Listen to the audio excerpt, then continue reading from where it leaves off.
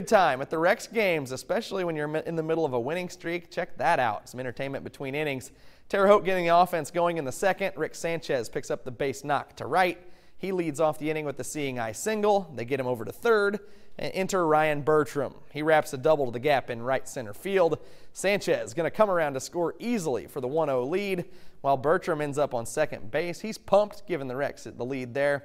That's plenty for the starter tonight, Kendall Paluch.